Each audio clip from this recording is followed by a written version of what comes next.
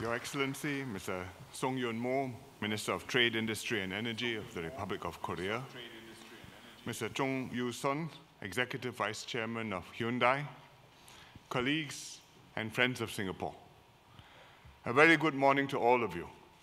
I'm delighted to join you today at the groundbreaking ceremony for the Hyundai Motor Group Innovation Center in Singapore, or HMGICS. Despite COVID-19, companies like Hyundai are continuing to expand and grow. I'm happy that Hyundai has chosen Singapore to locate your newest facility. Singapore's relationship with Hyundai goes back a long way. It started when Hyundai Engineering and Construction, HDEC, helped us reclaim land at Pulau Tekong in 1981, nearly 40 years ago. This was one of HDEC's flagship projects. Since then, HDEC has participated in more than 80 reclamation projects in Singapore. Hyundai also did other major construction projects here, for example, the Jurong Rock Caverns and the Downtown Line. As for Hyundai Motors, the first Hyundai cars appeared on our roads in the mid-1980s. Older Singaporeans will remember the Stella Saloon and the Excel hatchback. In your first year of operations, you sold just 273 cars, but that number grew rapidly year by year. In fact, in 2018, the Hyundai Elantra was Singapore's best-selling sedan car. HMGICS is a major step forward for Hyundai Motors. The facility is the first of its kind in the world. It will enable Hyundai to develop new automotive technologies, including for the production of electric cars. It will also allow you to pilot new manufacturing models to meet the demand for mass personalization of cars through small-scale factories in urban areas. It is an investment of almost $400 million and may produce up to 30,000 vehicles per year by 2025, 5 years from now. Citing the facility here takes advantage of Singapore's strengths, for example, in advanced manufacturing and logistics. Your new facility will be located in Jurong Innovation District, which already houses a vibrant ecosystem of researchers, tech partners, and factories of the future. Singapore has also been developing our plans for autonomous and electric vehicle research and development. I'm glad Hyundai has invested in a joint venture, Motional, which conducts R&D and autonomous vehicle trials here.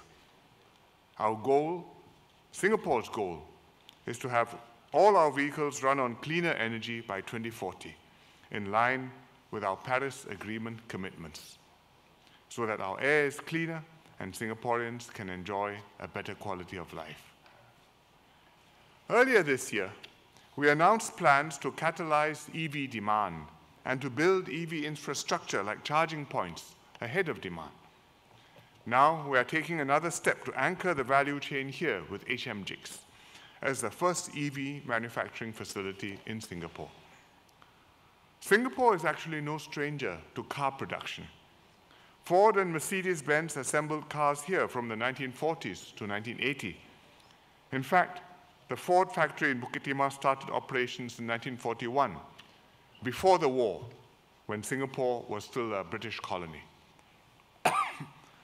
But production technologies changed, and car assembly on a small scale became no longer economically viable.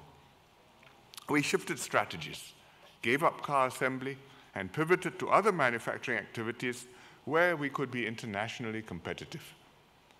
These underpinned our industrialization and development and have provided many good opportunities for Singapore and Singaporeans.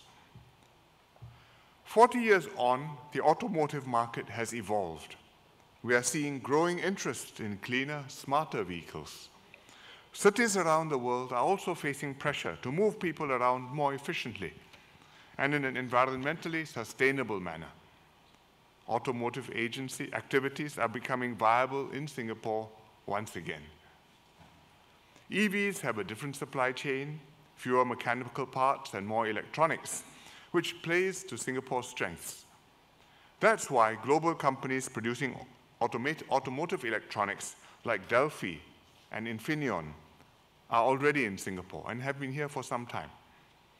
We hope this will open up new growth areas for our economy and create exciting jobs for Singaporeans. For example, industrial IoT engineers, data scientists, cobot technicians, and digital supply chain strategists. These job titles didn't even exist a few years ago. But these jobs are now on the cutting edge and demand new skills. Young Singaporeans may not have these skills in the first instance, but they will learn from the engineers that you bring here from Korea and elsewhere in the world, as we did in the past. And over time, I'm confident that we will build up a Singaporean workforce with these skills. HMGICS is also an important milestone in the economic relationship between Singapore and South Korea.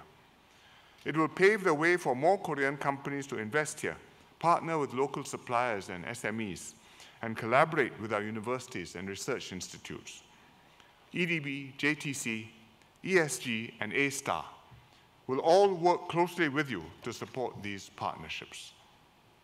I understand that Hyundai Motors is already in discussions with NTU and A-Star, for example, to use AI in autonomous driving. In fact, you'll be neighbors with the NTU Smart Campus, which aims to be a living testbed of tech-enabled solutions, like electric vehicles. I hope this will make it easier for your discussions to bear fruit and for Singapore technology to power Hyundai cars all over the world. I'm confident that your team's vision and ambition will make this project a success. It will be a vivid demonstration that in Singapore, we have what it takes to dream big and reinvent ourselves. We didn't think that Singapore would one day be manufacturing cars again, but Singapore is where we have made the impossible possible. I read that you are even planning to develop an electric eVTOL vehicle, electric vertical takeoff and landing vehicle, by 2028. Perhaps one day we will manufacture them at HMGICS and see them fly in the skies of Singapore. And never say never. Once again, we welcome Hyundai to Singapore and wish the team every success. Thank you very much.